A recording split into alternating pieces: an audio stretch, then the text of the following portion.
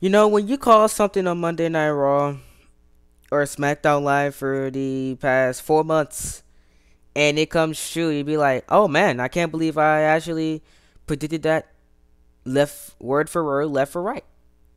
And that's exactly what I did with the Becky Lynch, Charlotte Flair, and Ronda Rousey situation. I said that either Becky or Charlotte was going to win the Royal Rumble, and then the latter, the other one, was going to be added into this match some way, somehow, whether that be through the Elimination Chamber or that be through basically just being at it. And that's exactly what happened last night on Monday Night Raw. A lot of people are complaining, but how could you guys not see this coming? I mean, when this match was announced between Charlotte and Becky and Ronda, I knew WWE was going to add Charlotte Flair into this match. I mean, it's blatantly obvious that they're showing favoritism to Charlotte, because you think that WWE was not going to have Charlotte into a big match at WrestleMania. I mean, come on. She was either going to be in the SmackDown Live Women's Championship match or this match. There's no other way around it. Charlotte's not fighting anybody else on WrestleMania. It's a fight for a championship. That's exactly what she's doing. Fighting for a championship. Exactly.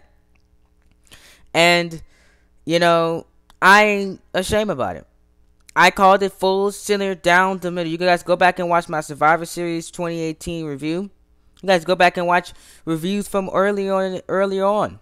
I've been calling this since the middle of probably the end of September, early October. I've been calling this idea in reviews. You guys go back and watch. I got the receipts to show you guys. I'm telling the truth.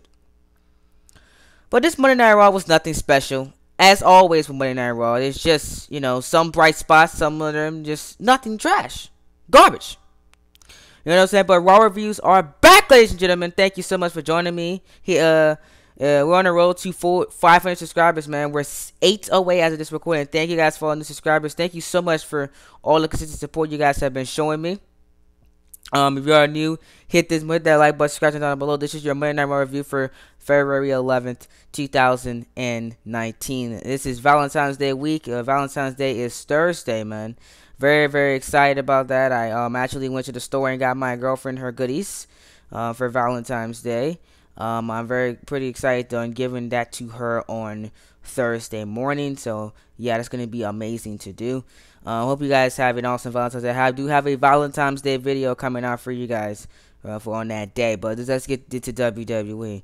A lot of people have been saying, well, Coach Train, why are you so negative, man? You know, why you're mainly complaining about Charlotte Flair being in the match? Well, because she does not need to be there. I already explained with this when I came back to YouTube. About my thoughts on WWE for the past 3 weeks. I said that Charlotte Flair does not need to be in this matchup with Becky and Ronda. Let Becky Lynch have a moment. Because Becky Lynch and Ronda Rousey can carry the main event of WrestleMania. Because there's 2 legit stars. Becky Lynch is over as crap. Ronda Rousey is probably one of the biggest heels in the company. You have your WrestleMania match already. You don't need Charlotte in the match. I keep telling you guys that. You don't need Charlotte. Charlotte is just there to take the pin. Literally. That's all she's there for. To make sure Ronda Rousey does not take the pinfall. And that Becky pins her to win the Raw Women's Championship. Literally, that's all she's there for. All she's there for. Or she's probably going to win. Which I doubt she's going to win. I doubt it. I doubt she's going to win. I'm going with Becky Lynch. It's that simple. To win. Ronda's not getting pinned. I'm sorry. Ronda Rousey's going to have kids. That's what she's going to do. She's gonna take a break from WWE after WrestleMania, and the purpose to drop the Women's Championship is WrestleMania. You put it on Becky, and you have Becky Lynch carry Monday Night Raw. Charlotte is only there to take the 1, 2, 3, or the tap out. That's it. That's all Charlotte's there for. That's simple. And the McMahon family need to stay away from this feud. I don't know why we're going Stone Cold Steve Austin versus Vince McMahon and The Rock and back in the 1990s. No. Come on. Get the McMahon family out of this feud. They don't need to be in here.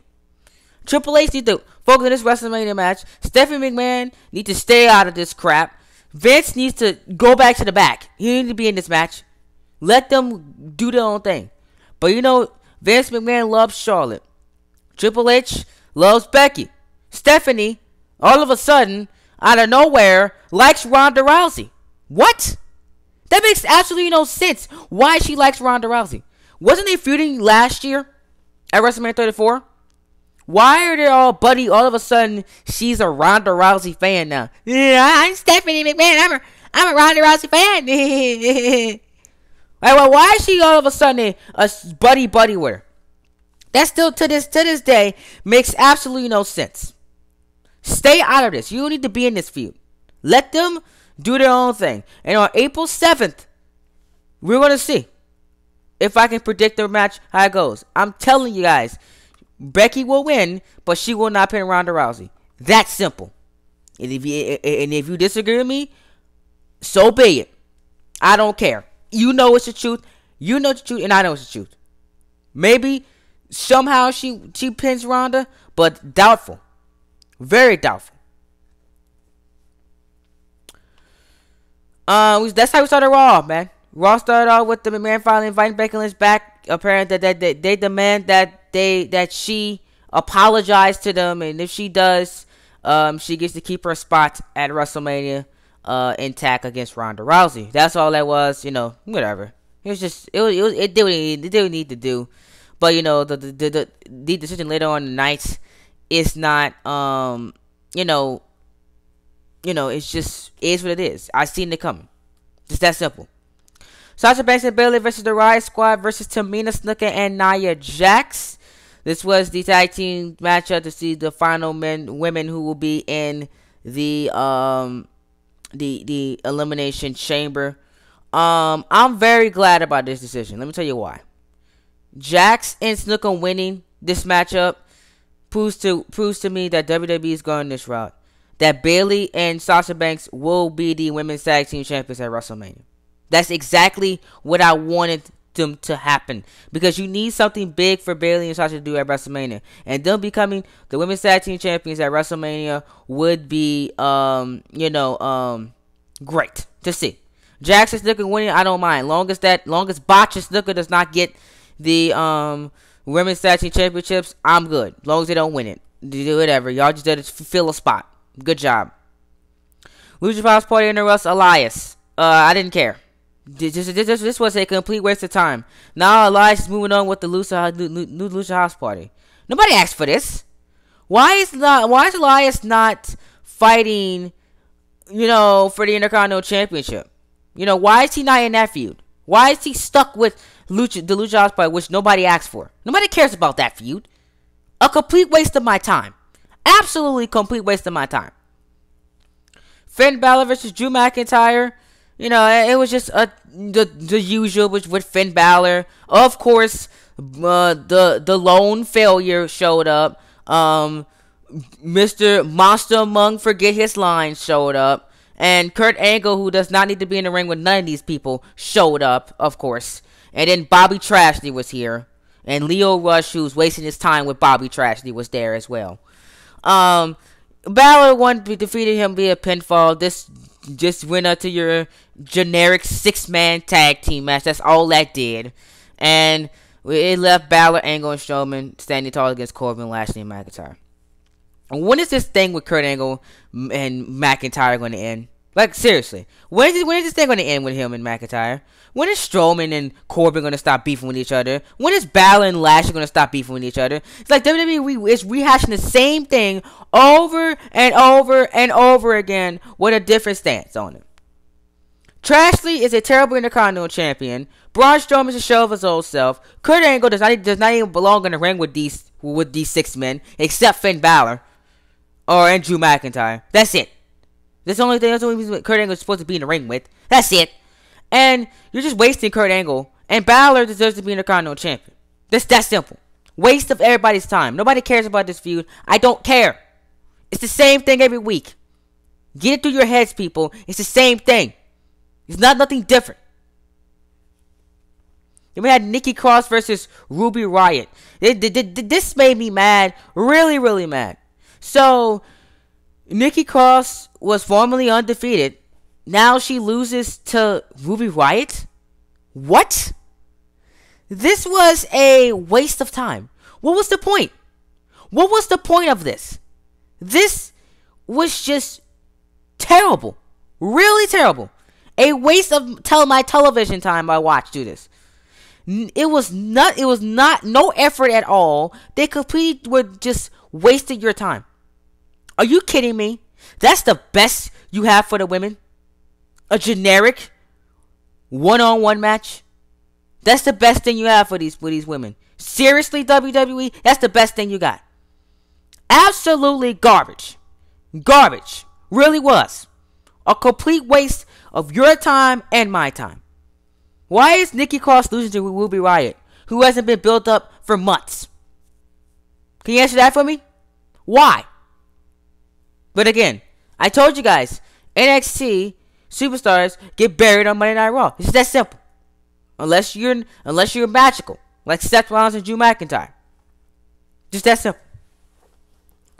Seth Rollins addresses Brock Lesnar, as usual. There's just this was just a promo by Rollins that got interesting at the end.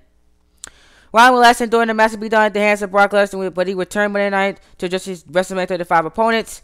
Rollins recap his last year admitted he has been hurt and that agony of 6 F5 is unlike anything he has ever experienced. But he vowed in Rollins WrestleMania and defeat Lesnar, a promise that brought out the advocate of the reign, defending undisputed Beast Incarnate Paul Heyman. Heyman said, mindset is everything, and Rollins not careful, he would be the architect of his own demise. Rollins promised that he would burn. That promise he would burn in hell before Lesnar left WrestleMania with his title. Dean Ambrose interrupted proceedings and came face to face with his former partner turned bitter rival. After momentary uneasiness, the Lucifer said, "Slay the Beast," offering support to the man he traveled the roads with so often.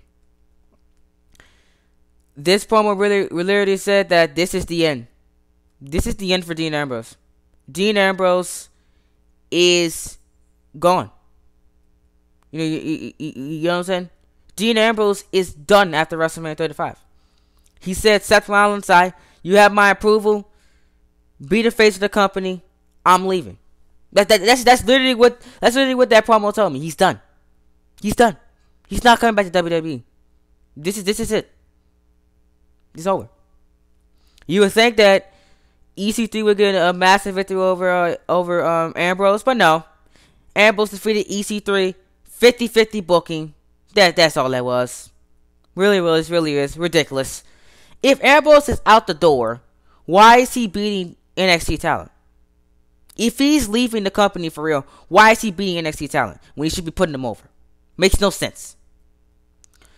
Bobby Roode and Chad Gable versus The Revival. Thank the Lord. The Revival won the World Tag Team Championships. This was good. Really good. This is how you showcase old school tag team wrestling. Literally, that's how you showcase it. WWE should put more of those things on the main roster instead of doing it in NXT. Just that simple. That was great. Can we keep doing that, please? Please? Keep it up. I hope the Revival hold the tag team titles for a long time because they need to fix this division. And like JD says, it's the AEW effect.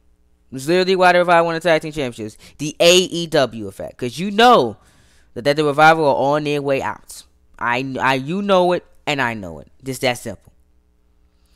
Becky's dilemma and finally, and like I said earlier on in the review, Charlotte Flair taking Becky Lynch's spot, but you all know that Becky will be added back in, and that's gonna be Becky Lynch versus Ronda Rousey versus Charlotte Flair. I already explained that at the top of the review, so there you go, guys. That was Monday Night Raw.